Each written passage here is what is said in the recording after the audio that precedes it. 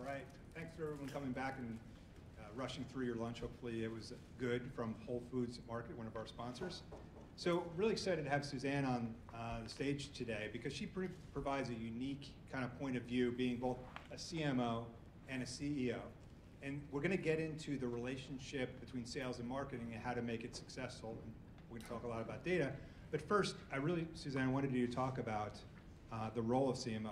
Of the C-suite roles, it seems like it's the hardest one to really define. And before hiring somebody for that role, whether you're a CEO or coming into the company, it's probably critical to define it properly. It is, and everyone has a different definition. In fact, let me just, and I apologize, I'm going to go probably backwards for some of you because you've done this exercise, I imagine, earlier. How many of you are marketing people? How many of you are salespeople? How many of you do both? Interesting. Okay, thank you for that. So it's a good question, Vince, because what we've learned is that every organization has a different need for marketing, and every organization has a different definition of marketing. And what's critical to any organization is to understand what the true marketing need is that they have and then to hire to it. What we've learned over the years, and actually there's a terrific Harvard Business Review article that I encourage all of you to read. It's called The Trouble with CMOs. And just take 10 minutes out of your time and find the trouble with CMOs and read the article. We'll pull apart a couple of the important pieces here today. There are two kinds of CMO. There is your traditional CMO that's sort of a transactional person. He or she is tactical. I write marketing campaigns, I build databases, I manage a top of funnel. I move all the pieces in order to help deliver leads to sales so that they can transact and finish the deal. And then you have your strategic CMO, who is far closer to the revenue. You measure a strategic CMO based on also the revenue that you're bringing in for the company. I'm not just passing a lead over the wall. I am partnering with you, the sales team, and understanding which leads are the right ones, which ones close for you so I can do better top of funnel work over here. And don't measure me on the number of leads I'm generating, measure me on the revenue of the company.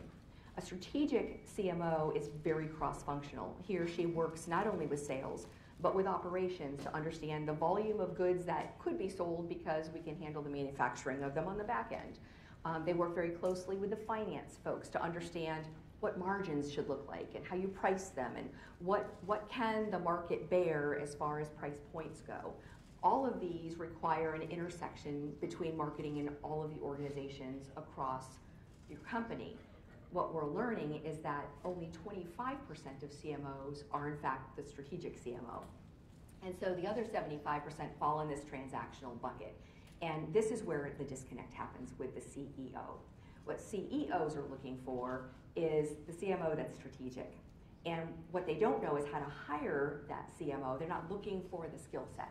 Too often what we're doing, Vince, is we're looking for the CMO in our industry, or a VP of marketing that I can rise to CMO, and I love you because you happen to come from the business-to-business software world, and because you know B2B software, you're going to be my great CMO. Maybe, maybe not. Industry, I think, can be taught. What can't be taught is the strong principles of how marketing fits across the entire organization. If you need a lead generator, hire a lead generator.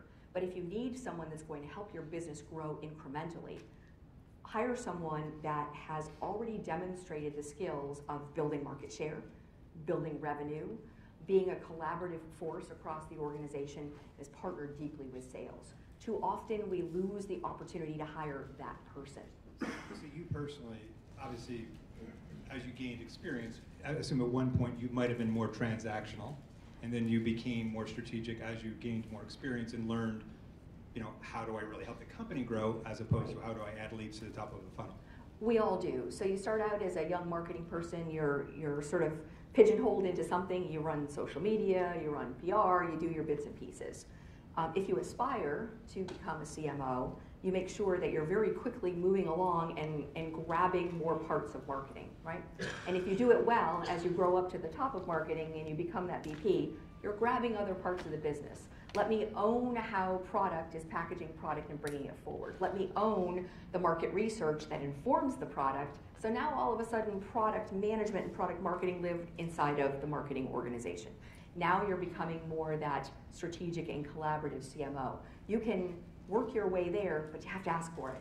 Because the organization isn't going to come forward and say, hey, you marketing person, why don't you do more? You have to stand up and you have to ask. So most of your career has been in B2B, and you've been at some pretty big organizations here in the Triangle and outside. Can you talk to us a little bit about, how did you start the relationship with sales? As sometimes you've seen organizations where there's animosity between the two groups, so they're not coordinated, right? So talk to me about the things you've done as a strategic CMO to make sure this relationship starts off on the right foot or eventually becomes a partnership.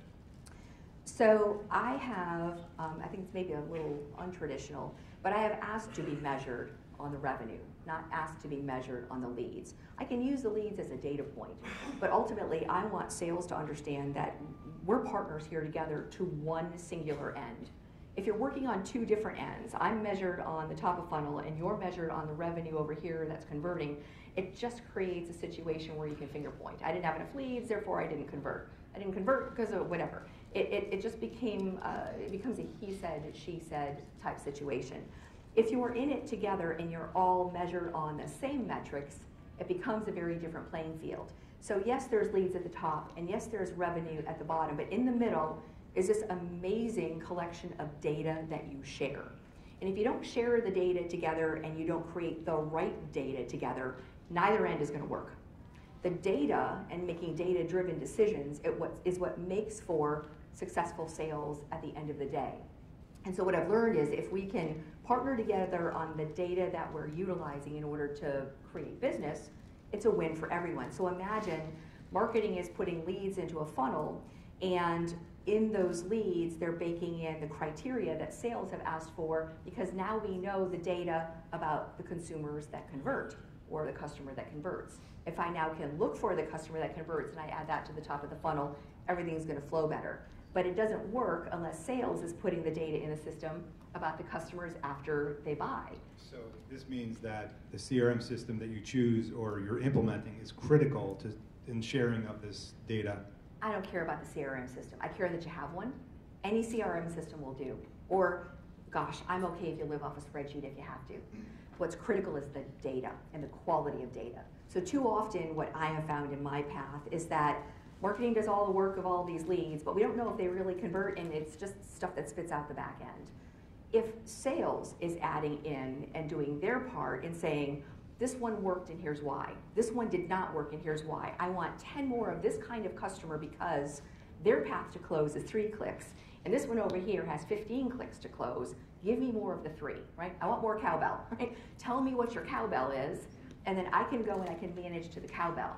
But if you're not in the CRM system saying, here's what it looks like, I don't know how to market to it. So I'm going to do the spray as opposed to the very segmented and personalized and careful selection of the leads that go in. It's kind of like going to a trade show, right? Let me give you an analogy. So you go to a trade show and you give away tchotchkes, and you take part in the event where people have to go and stamp the card, and in order to come by your booth and they stamp the card, then they get to have a tchotchke and they get to get in a giveaway, right?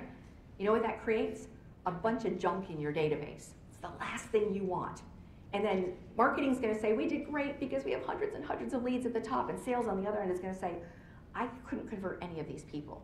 But if you instead segment and personalize and very clearly articulate what you need at the top of the funnel, the middle of the funnel moves really fast and you close and you have the right customers in it.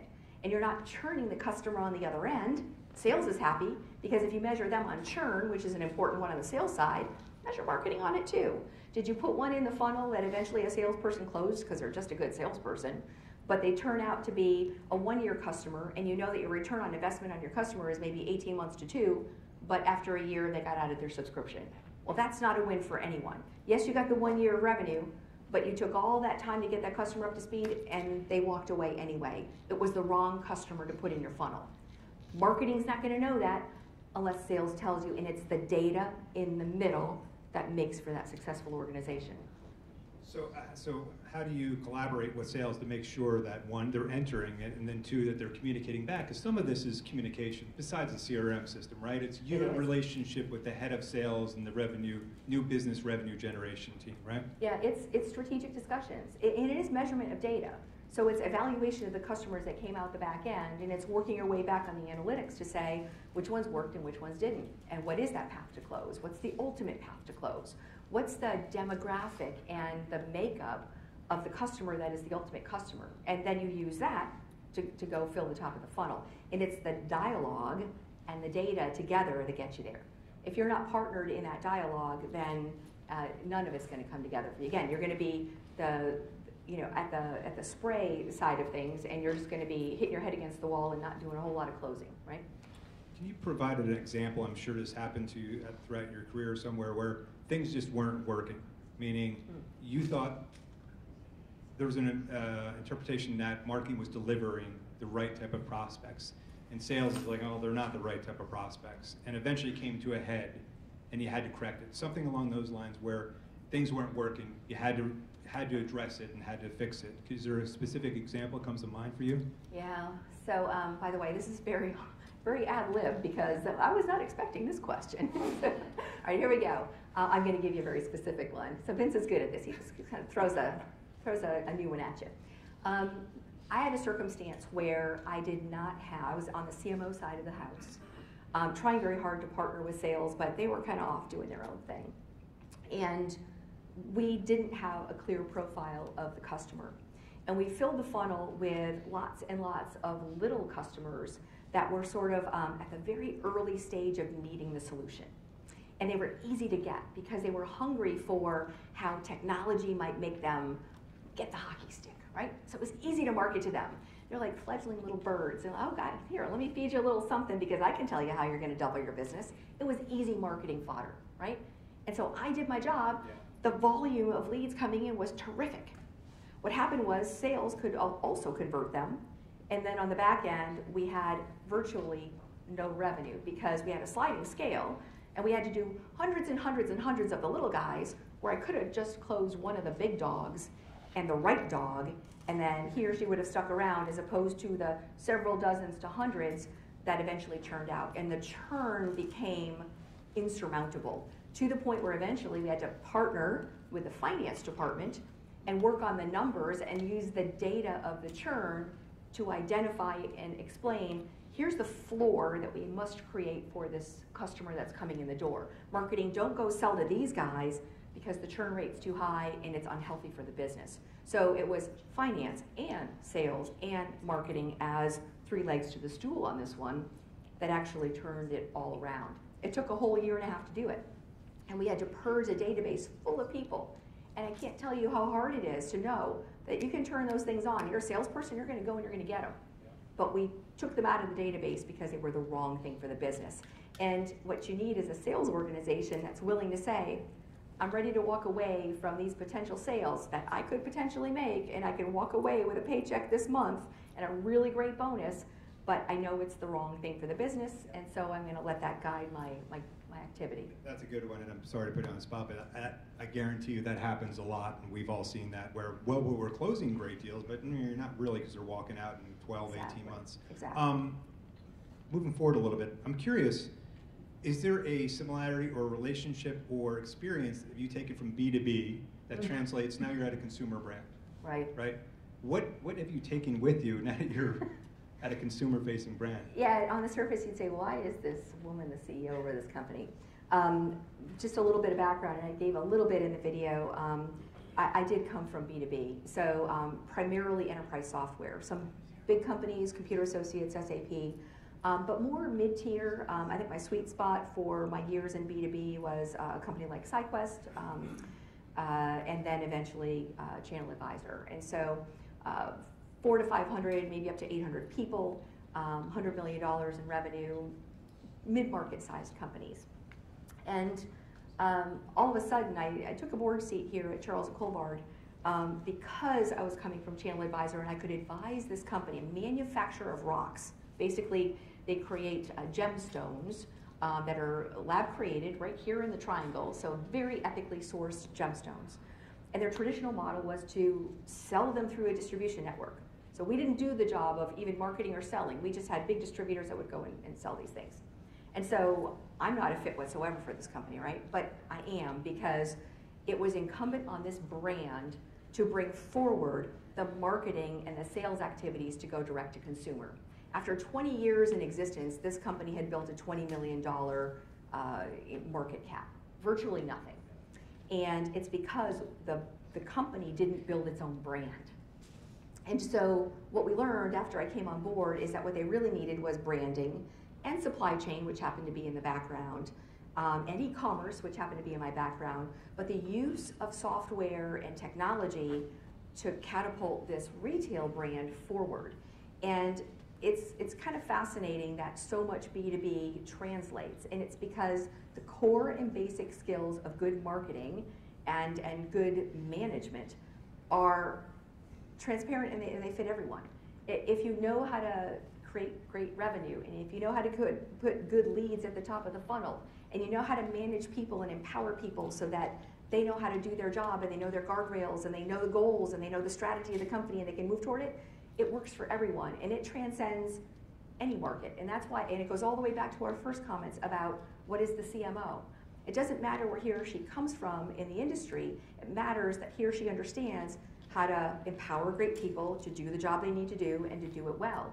And it doesn't matter if you're in retail or otherwise. So did the board, were they looking to go more direct before hiring you, or was it because you were potentially available that became an opportunity? It's a kind of funny story. So I had actually, Channel Advisor is a publicly traded company, and so their executives need to sort of have permission to go outside of their daily job to touch any other company and do any other kind of work. And so I gained permission to take a board seat at Charles Colvard.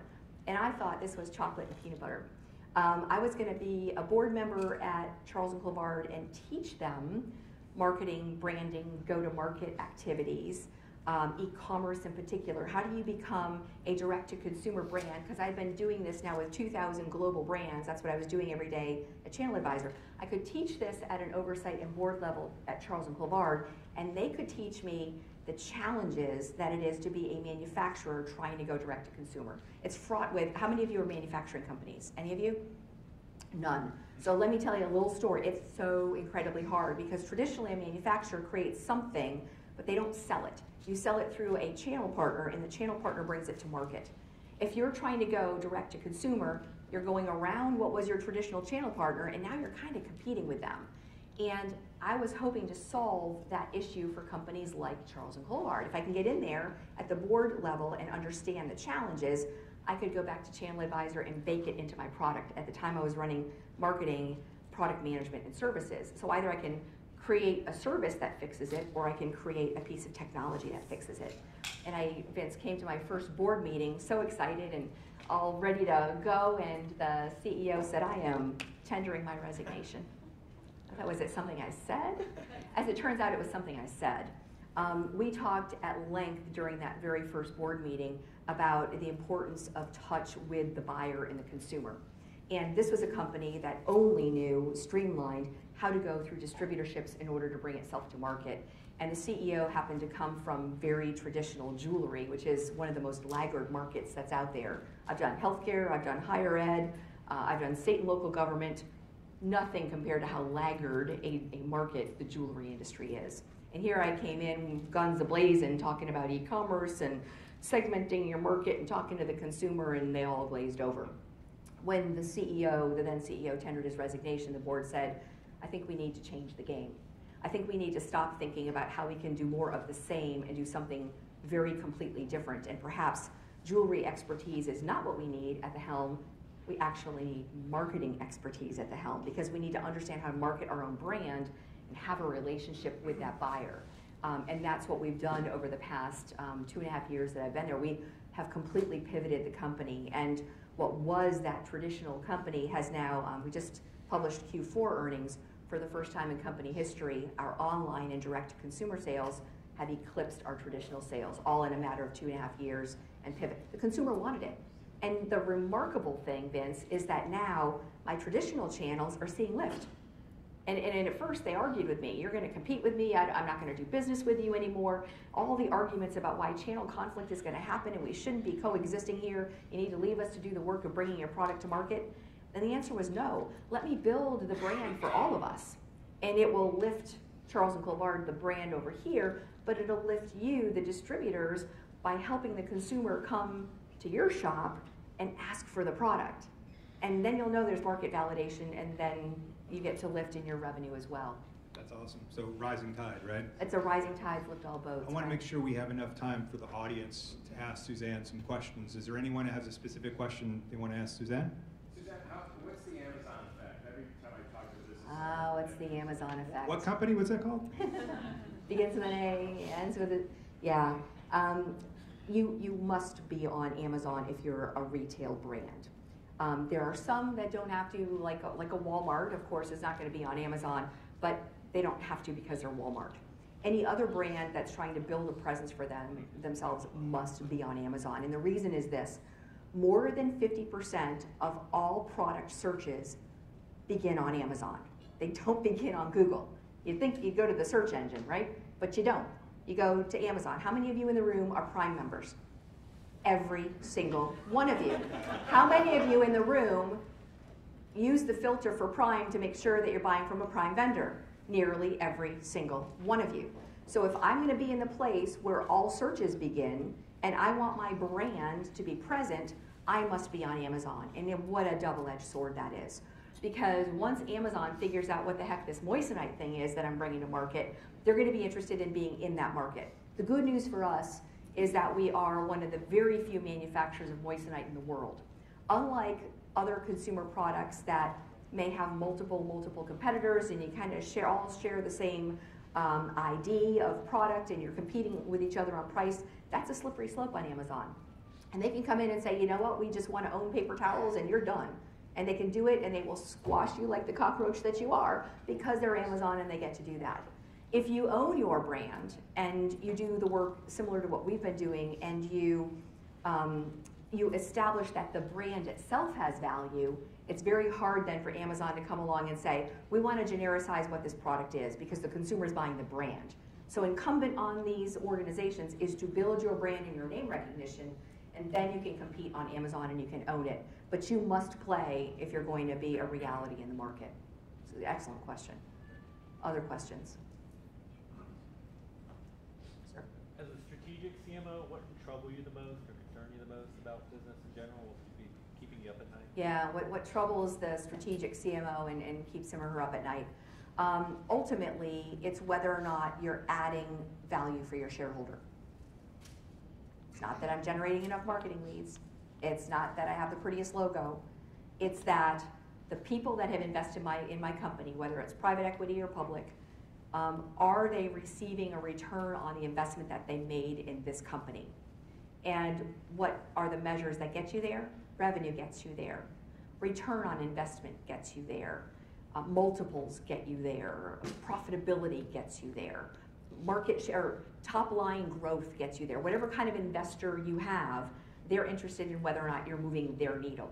So as a CMO, you must be thinking about the master you serve, and that's ultimately your customer and your investor.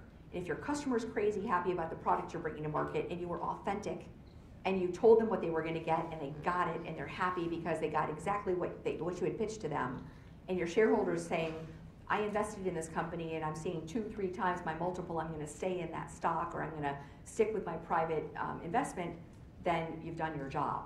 Everything else is table stakes. How you get there, the data that gets you there, is all part of your job. But what should keep you up at night is whether or not those two constituents are having their needs met. How do you convince otherwise like traditional business or traditional thinkers within the industry? How do you convince them that we should shift direction? How do you convince the traditional that you need to shift? Yeah. I just went through that at Charles Colvard, and this bloody spot right here, yeah, this is me beating my head against the wall to get there. Sometimes you have to do some major wholesale changes to a business. When I came on board, again, remember I walked into a traditional manufacturing company. Very old thinking about how you do things. It's a Rolodex, but literally a Rolodex. Like there are these little cards and they fit in a little thing that looks like this, and you flip them this way and you see different names and they have a phone number on it, and that's how they did business. And in being blunt, sometimes you have to let some people go, and sometimes you have to hire some new blood. And what's incumbent on a leader is to discuss the strategy and then talk about all the important things we need to do in order to reach the strategy. And in this pivot, if you want to be on the bus, you need to believe in the strategy, and you need to understand your role in the strategy, and you need to want to go forward with us. And have a positive attitude about how painful it's going to be to do this pivot, but man, it's exciting, and we're all going to do this together. And it's like we're all in the sock race together, and we all have one leg in this thing together, and we're moving in one direction, right? If you find people are buzzing about things that they don't like, and they're trying to throw other people under the bus because this isn't the way we always did this, they're not healthy for your business. And I would say, rip the Band-Aid off and make the tough decisions and make them soon, and get the right people in the business, because there's nothing worse and more undermining than people that really have no intention to go forward and they're just there to collect a paycheck. And so all the way from the top, articulate the strategy, tell people what it means to be successful, and then ask them if they want to be on the bus. In my company, there were only 70 seats on the bus. And 70 is a really small number, right? And we're a publicly traded company, and we're very open and transparent. I couldn't afford a single seat on the bus to not be going in the direction that we were going. And there were a handful that were not. So rip the Band-Aid, change it wholesale. Got time for one last quick question. Anyone else got a question for Suzanne? So your transactional CMO candidate probably can talk a big game. So how do you smoke out the ones that are actually transactional? So how do we really find the true strategic CMO? Ask him or her to give examples, and ask truly for, you know, the 3 to 4 places where they moved the needle, and how did they personally move the needle? How did they measure it? What was the problem that they had? What was the solution that they were going to? Who did they collaborate with? Because if it's all I, they're not collaborating, right? Who did they collaborate with in order to make things happen? How long did it take? What were the clear measurements that showed success? You can't really talk a good story if you don't have the data and the numbers. I'm very data driven, and I think you should search for CMOs that are very data driven. And it sounds a little bit like I'm talking the other side of the mouth, right? If you're data driven, aren't you transactional? No. If you're data driven, you're making strategic decisions based on data. And he or she should be able to articulate how that moved the needle for shareholders and customers and revenue and all those important measures. Thank you very much, Suzanne. That was awesome. Thanks, everyone. Enjoy the rest of your day.